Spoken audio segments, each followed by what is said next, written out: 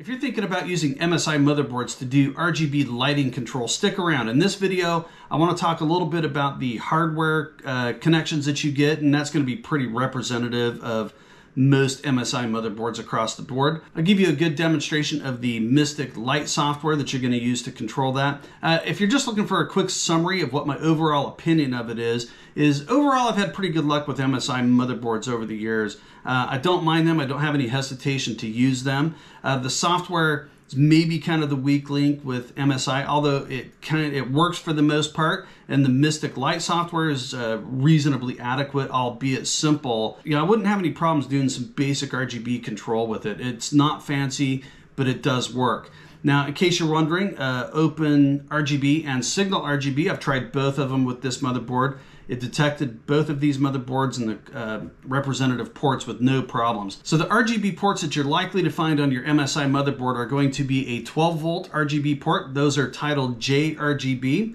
You're also going to find 5-volt ARGB ports. Now, these are called J-Rainbow ports in the MSI world.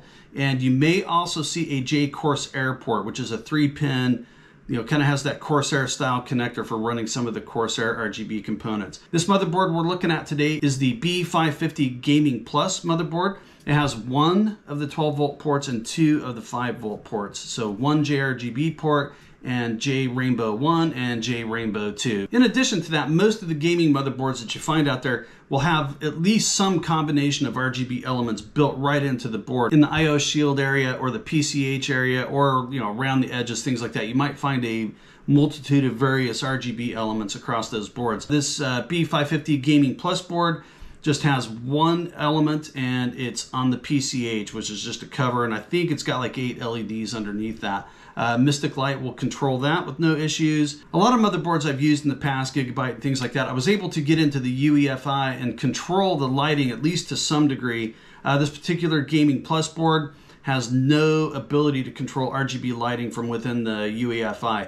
The only thing it does give you is the ability to turn the mechanism off so that you can turn them off. But this motherboard also has a physical switch right on the board. If you hit that, you can turn the lighting all off.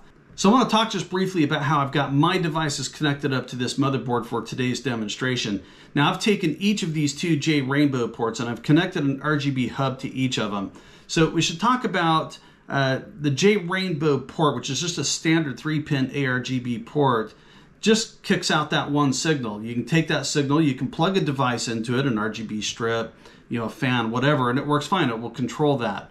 Up to a certain amount of LEDs and power. There's no ability to hook up multiple devices to this. So in comes the hub. Now, these hubs are fairly inexpensive, but it would be important to note that these hubs are basically just repeaters. So these are SATA powered hubs. So it's just going to take that signal from the motherboard and repeat it out to all 8 devices or however many you have connected. So the advantage to that is that you can then send a different lighting sequence to each of the different hubs, one out each different port. You can do that within the software, so you can kind of create some zones and get some different elements going on. It's a kind of a way to break up just having everything do the same thing if you choose to do it that way. All right, so let's go ahead and get Mystic Light installed, and that comes really in 2 primary versions. There's a Dragon Center, which is older, by the way. It took me a minute to figure that out. And MSI Center is the newer version of that. You can go to your motherboard's product page and you can download it through there. So B550 Gaming PLUS, MSI. So at this page, we'll just come here and we'll click support. And then we can come over here to utility. We're going to tell it I'm still using Windows 10 64 on this build. And you can download MSI Center through here as well. So once that's downloaded, you can just extract it. All right, double click the application and run it. And the application will just be here for you. MSI Center, let's go ahead and load that up now. And there's a pretty big privacy policy that you need to accept. And just accept that if you accept it. Let's go ahead and wait for MSI Center to finish installing. All right, so now you can go ahead and once it's done, you can click Start Now. And it will ask you, to build your own MSI Center. There's other things you can do with MSI Center. It's got some other tools in it, but we're not gonna go into those today. We'll just click Gamer. When you select Gamer, it kind of pre-selects the recommended tools installation, with Mystic Light being one of them. If I'm just being nitpicky with MSI, it's like devices speed up supercharger. Like What do these do? What do they mean? It's like if you're building this tool, put a description in here of what these things do. Sometimes it's so ambiguous that you just have to go Google it, and it's like, can you just put it in your stupid front end tool? You know, smart priority, optimize the user experience for creative applications. That's great. It doesn't tell me really anything about what it actually does. That kind of stuff just starts to annoy me a little bit. So anyways, what we're really after in this case is Mystic Light, and you've got to come in here and check it. So once you get that done, start installation, and then you get a status. So you have to install MSI Center, come in here and select what components you want, and then wait for the rest of these to install. So, all right, so finally, we've got Mystic Light installed. Now we can go ahead and open it from this point. All right, so now Mystic Light is loaded, and this is the front end to it. It's pretty basic in its setup, but let's go ahead and go through it.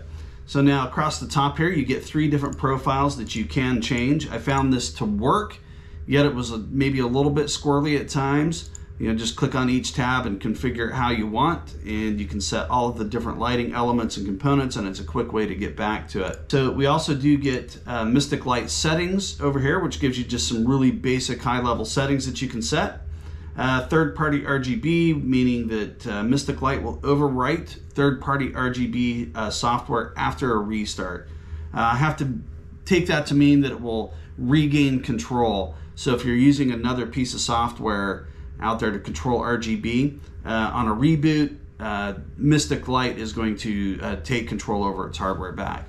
So you may want to uncheck this if you're, you know, depending on like Signal RGB or Open RGB. LED power saving mode just means if your monitor goes to sleep, it's going to turn the lights on. So it does have a voice command function, which actually does work. We'll talk about that more in just a second. We'll come back to that one. For the purposes of this call today, we're going to go to features and Mystic Light. That's what we're talking about. This section right here, this tab here, is going to be all the devices that you have. Check the website for all of the compatible devices, because some of these are Mystic Light Sync compatible, which means that Mystic Light Sync already knows about them, and it will pull them in if it detects them. For example, this right here, this AMD SR4 RGB, is the AMD Wraith Prism. That's the CPU heat sink that I have. It's a Cooler Master device, and it automatically detected it when I installed it. That's a good thing. That means we can control it right through here. You may have a whole lot of devices out here depending on what you have, and I'll leave links in the description below so you can go check out what products are compatible. Now, I will state at this point that I've got some Corsair Vengeance Pro memory in this system, which supposedly is compatible, but you'll see that it does not show up here.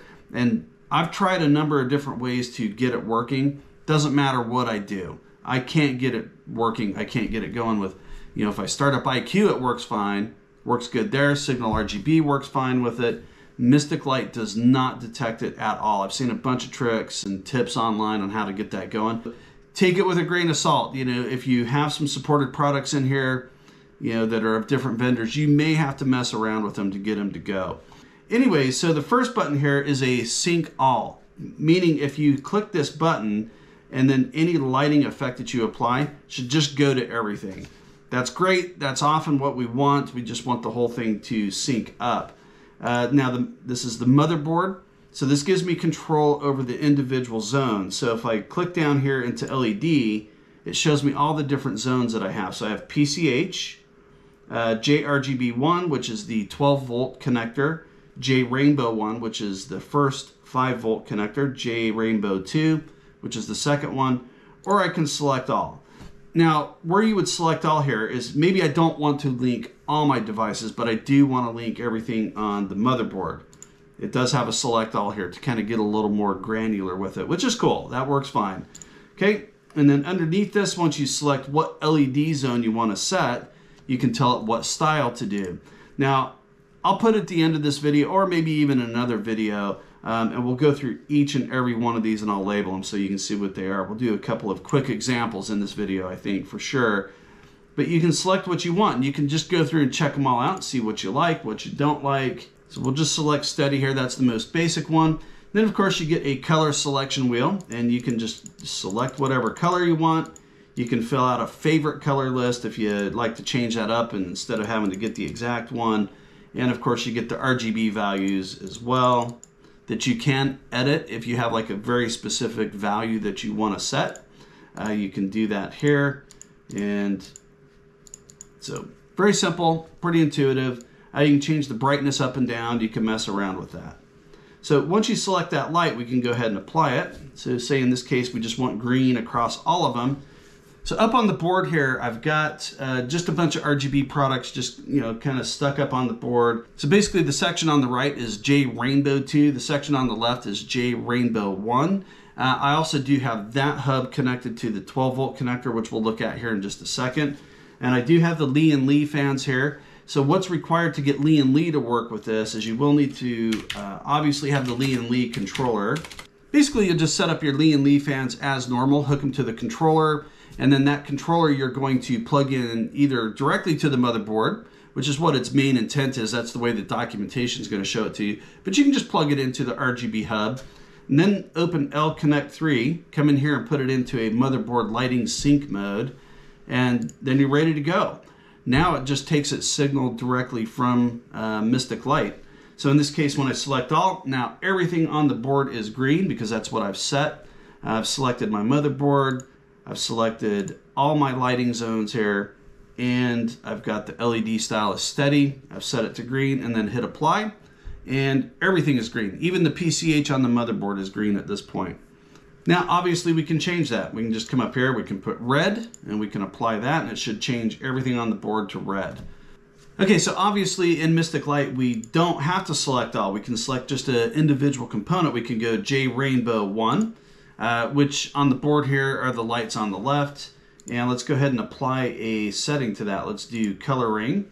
And of course, we get a couple of different options, and those options are going to vary depending on what lighting style you set. So in this case, we get light speed, meaning it's kind of an animation. Light speed is exactly that, how fast you want the animation to go. We can do a brightness, and cycle can be like the time in between how often it goes. So we can raise and lower this and kind of make it faster, make it slower as to how often it triggers. So we'll leave it at 100 here, but you can change it. I found messing around with this, you just kind of have to change it into something that you like. So that will go ahead and just apply to J Rainbow 1, which are the lights on the left. Now let's change this to 10. And you'll notice that in between firings, there's a delay. And that's what the cycle is controlling. So let's put 10 in there. So now it should cycle off way quicker in between. There's just way less dead time. But it's kind of cool that you can adjust that just depending on what you want. And of course, we can change the light speed and the brightness. We'll just put it full tilt. So anyways, you get the main idea here. There's just, there's some settings. I wish you could maybe mess around with the colors in some of these, but you can't. Anyways, but you can just keep selecting whatever you want. Now we can go to J Rainbow 2, and we can apply a different effect to here, which would be one of the cool things about using a couple of RGB hubs, in that you could do that. Or just, if you have two single devices that are plugged in directly, or say just the Lee and Lee fans, you don't necessarily need the hub. The Lee and Lee controller can go directly to J Rainbow 1. You could have another controller on J Rainbow 2, and you can kind of do the same thing. There's a number of ways that you could break this up. And so, but we'll apply something different to this. So now you can see that each zone is getting its own lighting sequence, so on and so forth. You can do the same thing with the PCH. You can apply a zone to that. And JRGB1, you could apply a lighting style to that as well if you wanted. Or you can select all. It's really up to you how you do it, but that's the basic layout here. So one thing I will point out about this CPU heatsink is it does actually have several different LED zones. It's got the logo, the outer rings, and the fan. And if you use the AMD software, which is really Cooler Master software that comes with this, you can control all of those individually, and you get a whole bunch of different things. I think even Signal RGB detects all of these different zones for it, but Mystic Light does not. So there's just nothing you can change here on the LED. It's just like you change it as a whole. But right now I've got it steady on red, and you don't get very many options with this particular one. So we can color cycle, we can apply it, and we'll change the light speed of it. It seems like it's rather slow going through there. But there you can see you do get the color cycle. You can select breathing, which we've all seen. There you go. You do get a couple of different things, and steady and off. So although it's cool that it shows up here, I think that's a nice touch that it's here, but it's a little limited into what I know can be done with it, and it would be nice if they were able to implement all of the features. Anyways, I can control that separately. I can control the motherboard separately, all the different zones. This really is the more powerful function of this, depending on what kind of RGB components you're going to use. Or I can just hit the sync, and you'll notice this little icon above the motherboard and the heatsink here, that little link icon changes. So if I select here, it like breaks the chain, which means they're not all linked together. And if it's linked, I can do that. And I could uncheck if there's like only certain things I want linked together, then I can uncheck and check that link as I see fit. So you can kind of change up what's linked and what's not linked using this little icon up above here. Fairly basic, fairly simple, but if you link them all, it may limit what you can select, because not all devices are maybe going to be able to do all things. So I would expect this list here to change. Obviously, when you link everything, you don't get an LED list anymore, because it's everything. It just tries to apply it to everything. So we'll go steady, and we'll change that color to, let's change it to blue. And since we're linked, everything should then turn blue, even on the motherboard. And you can see the little PCH over here. It's kind of maybe hard to see on the camera, but you can see the lights in there. That is the PCH on this motherboard. And the other thing we can change, that I'm going to change real quick just to demonstrate this, is I'll go to my motherboard. I'm going to select JRGB1. Now my hub back there, the little switch, it's this easy DIY hub. There are others out there that do this, but there's a little selector switch on it that you can select it from 5 volt to 12 volt. So right now it's getting its signal from the 5 volt line, but I can switch that to get its input signal from the 12 volt line. All right, so now I've got the 12 volt signal selected, meaning that it's just gonna take the reading from the 12 volt, and it does convert it out to a 5 volt signal. So I can select JRGB1 to change this port, and I do get all of these different LED styles. One thing you'll notice though, like if we do rainbow, for example, now we're all familiar with what rainbow should look like on ARGB. It has a whole bunch of colors all at once. 12 volt RGB lighting does not do that. It cannot display more than one color at a time on the whole sequence. So you can see here, it is cycling through colors, but it's not able to do more than one color at a time. All right, so I want to go back and show you the voice selection real quick. I'm always a little wary of this kind of gimmicky type stuff, but this actually did work okay. And once you enable this, what I did notice though is that the profiles are then blanked out because it's expecting that you're going to use your voice to control it. So come into the settings, turn it on, and then hit the question mark here, and it gives you some ideas as to how to control it. It's kind of funny because its attention statement is "Hey Lucky," "Hey Lucky." So you'll see it blink when it kind of recognizes your voice. "Hey Lucky, Mystic Light Rainbow." "Hey Lucky, Mystic Light Green." See right there, it just keeps the rainbow setting. "Hey Lucky, Mystic Light Turn Green." "Hey Lucky, Mystic Light Steady." Okay. "Hey Lucky, Mystic Light Red." Okay. All right, so there you have it, the voice functions. It works, it's not perfect. So let's talk about some of the other features and functions that are out there. I'll start with ambient link. Now, ambient link is a function that should take your RGB lighting and like project it onto Nanoleaf devices and Philips Hue devices and kind of choreograph and sync that to certain games. Now, I want to talk about that because I'm not going to go over that in this video, and I'll tell you why. Is when I initially purchased this board, I like to go through the user manual, download it, and kind of look and see what ports I get, what functions it has. It shows ambient link on this B550 Gaming PLUS board. It's in the extra functions there.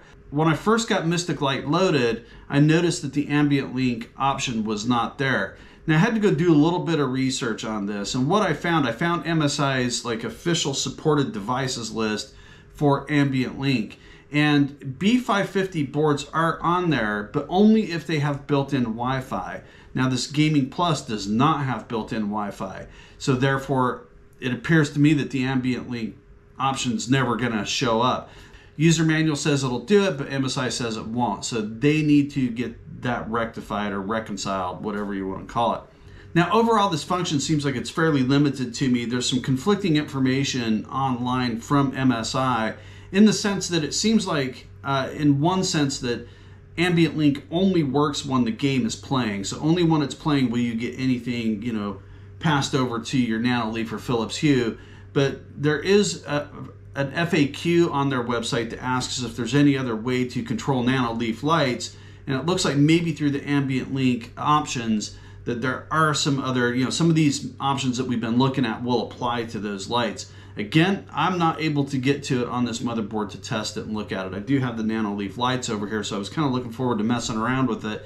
So one of the other functions I tried to play around with briefly was a mobile app. On the Apple Play Store and on Google Play, there were several applications for Mystic Light. I tried to download a couple of them. None of them ever worked for me. They never did sync up. I really don't see any mention in the documentation or on, you know, MSI's website regarding this mobile app. And it looks to me, from looking at the reviews and some of the dates on them, that this application is actually quite a number of years old. So I really didn't find either way, and I didn't spend hours researching it. But it doesn't really seem like it's a workable app or supported, and I don't really know what it would do for you. But I never did get it working. It would load okay, but it never would detect, you know, this much. Anyways, I would just recommend skipping the mobile app. If you've used it and it works for you, let me know in the comments below. So I mentioned it earlier, but in case anybody is wondering, yes, Signal RGB and Open RGB do detect the MSI motherboards. I would assume that any of them that have the RGB components in it, Signal RGB is going to work with. Don't quote me on that. I can't guarantee you that every single motherboard out there will work, but at least this particular one did, and I would imagine any of the modern ones are going to work just fine. So one other subject I want to mention real quick is on the firmware update part of your motherboard, at least on the B550 Gaming PLUS, there was an LED firmware update there. Now, again, in MSI fashion, it was not clear at all what it was for. And looking at the documentation for it, it really went out of its way to kind of tell you, don't update this if everything's working properly. And it required you shutting down, disconnecting everything, turning off the switch, updating the firmware, and, you know, and because they're saying don't do it if there's no problems, I just chose not to mess with it. Be aware that if that's out there and everything otherwise is working all right, I wouldn't recommend doing it. So there's a quick overview of how Mystic Light works, kind of the hardware side, the software side, and some of the features and functions surrounding that. Overall, my opinions of MSI, they're positive from a hardware standpoint. You know, at least most of the hardware I've ever worked with has been, you know, pretty robust. It's functional. I haven't had any major issues with it, and this motherboard's really been no different. I don't have any complaints about it. You know, the software, you know, my biggest issue with it is it's just not really clear from MSI a lot of times what either something does, whether it's supported. You know, there's just enough ambiguity around the software side that it can just frustrate you. So as far as the RGB software goes, Mystic Light, albeit it's really basic and it's relatively easy to get installed. I wish there was a standalone version of it and you didn't have to put MSI Center on with all the other junk. But, you know, whether any of that other stuff is useful to you or not, you'll have to decide. But nonetheless, for what it is, it works pretty good. I was able to get all of this RGB lighting working with it. You know, the software is basic. You don't get individual LED control. You can't really control individual fans and things like that. You know, if you want that level of control, you know, you need to move up into like Corsair and things like that, which comes at a cost and a premium. The biggest advantage to this is if you've already got an MSI board, you already have all this capability. You don't need the extra controllers and all that kind of stuff. Maybe you want to use a hub, connect in a bunch of different RGB components to expand that one port, but you know, the software is there, you install it, and you can at least get some basic RGB lighting going, and Mystic Light works well enough for that function. And I think there is a pretty wide range of products that are Mystic Light Sync compatible, meaning they'll show up in that little tab there, and they will work natively with the software. So there's probably a million different ways to get some cool looks out of this. You'll have to get creative with it. But overall, fairly pleased with it, albeit it's just simplistic. But so if you want to expand your world a little bit, take a look at Signal RGB or Open RGB. Those work fine with this as well. Ambient link, again, it's a no-show on this motherboard, unfortunately, even though it kind of said that it was. Somebody let me know in the comments below if you've had a different experience with this Gaming Plus motherboard, or if you've used ambient link, let us know what your opinion of that is. Again, I might do a follow-up video to this and show that. But anyways, if you've already got the board, go have some fun. That's the biggest thing, is as long as you're having fun with it, then all is well, right? And so anyways, if you have any questions, comments, concerns about this particular motherboard, Mystic Light in general, I'm happy to play around with those things and answer those questions the best I can and when I can. And that is going to do it for today. Thanks for watching.